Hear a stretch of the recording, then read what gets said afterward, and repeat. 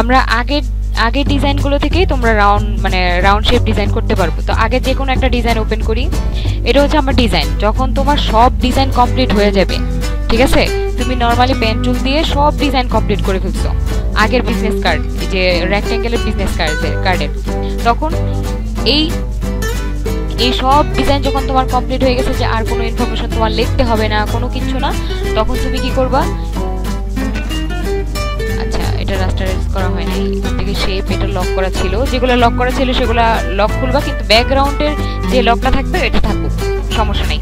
আর বাকি যত লেয়ার আছে, ডিজাইন থেকে, শেপ থেকে শুরু করে, লোগো থেকে শুরু করে যত ডিজাইন আছে, শিফট ধরে একদম একবার শেষে যেখান থেকে তুমি গ্রুপ করবা এটা সিলেক্ট করবা, আর যতটুকু পর্যন্ত তুমি করবা শিফট ধরে ওইখানে ক্লিক করবা, দেখবা সবগুলো সিলেক্ট হয়ে যাবে। কন্ট্রোল জি দাও, গ্রুপ হয়ে গেছে। ঠিক আছে, এখন আমার গ্রুপ তো হয়ে গেছে। তারপর আমি এই যে বিজনেস কার্ড রাউন্ড শেপটা করার জন্য কি করব, আমার পেন টুল ইউজ করে কোনো ডিজাইন কাটতে হবে না, কোনো কিছু না। এখান থেকে এই রেক্ট্যাঙ্গেল টুলটা সিলেক্ট করে এখানে আমি যা সেটিংস বলছিলাম তোমাদের তা সেট করবা। ওকে, এটা আমি জায়গা মতো বসাই আগে, তারপর আমি এটা নিচে নিই, শেপটা এটা নিচে নিলাম। এখন দেখো,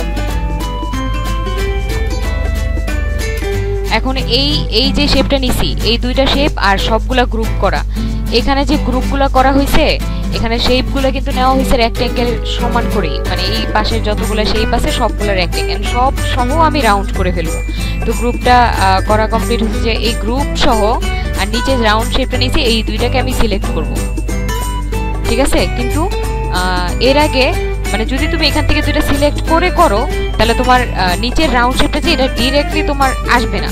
তো এই যে এই শেপটা যে কোনো কিছু করার আগে বা ইমেজ এডিটিং বলো, বাইরে থেকে লোগো আনার সময়, তখন আমরা কি রাস্টারাইজ করে নিই না, যাতে এডিটেবল হয়।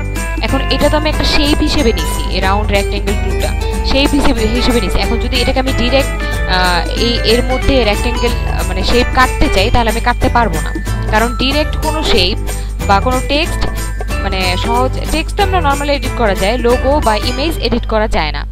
তো এই শেপটা ব্যবহার করতে হলে আমি রাস্টারাইজ করে নিব। এটা আমার নর্মাল একটা ফরম্যাট বানানোর জন্য এই ফরম্যাটটা বানাই নিলাম। তারপরে এই গ্রুপ করা আছে, তো যে ফরম্যাটটা বানাইছি সেটা আমি দেখতেছি না।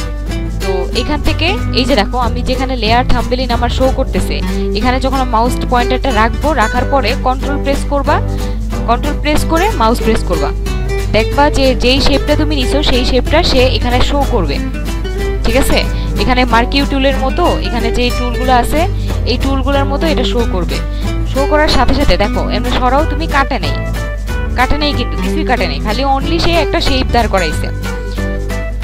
তারপর এই যে শেপটা দাঁড় করানোর পর এই দুইটাকে সিলেক্ট করবা, যেটা গ্রুপ করা ছিল সেটা সহ দুইটা একসাথে সিলেক্ট করে মার্জ করে দিবা, মার্জ লেয়ার। ঠিক আছে, দেখো আমার শেপ কিন্তু কাটা হয়ে গেছে।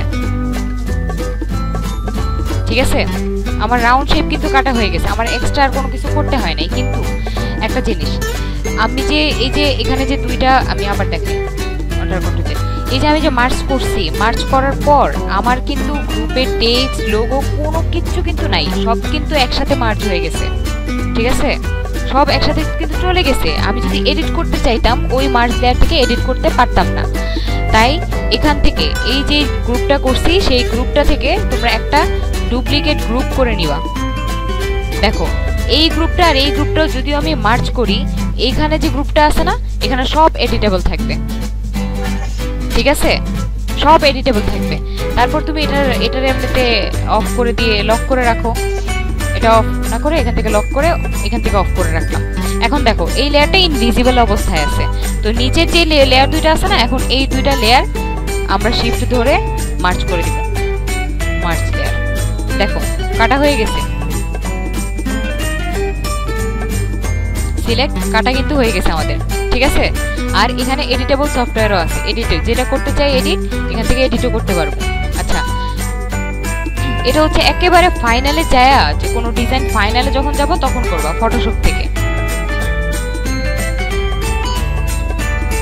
আচ্ছা, এখন তো মার্জ করলাম,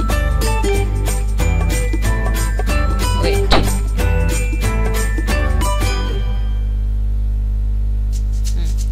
এই যে মার্জ করলাম, এখন এটা এভাবে রাখলে যদি আমি ইনভার্স করে দেই, এখন তো মার্জ অবস্থায় আছে, মানে সিলেক্ট অবস্থায় আছে, যদি ডিসিলেক্ট দেই দেখো এটা কিন্তু আর দেখাবে না, এই যে সর্বোচ্চ এখানে কাটা একটা দাগ দেখাবে। তো এটার জন্য তোমরা এখান থেকে নিউ লেয়ার একটা সিলেক্ট করবা, নিউ লেয়ার, যে মেইন সাইজ থাকে বিজনেস কার্ডের, এই যে এখানে তো মেইন সাইজই রাখছি, মানে বাইরের ব্রিজ সাইজটা তো আর নিই নেই, এটা নিবা, একটা ডকুমেন্ট ওপেন করবা, এখান থেকে এটা চাই ওইখানে প্রেস করে দিবা, মানে এটা এখানে রাখবা। দেখো নিচে ব্যাকগ্রাউন্ডটা অফ করে দাও, রাউন্ড শেপ হয়ে গেছে। Save for web, bit on screen, PNG format দেওয়া আছে, সেভ।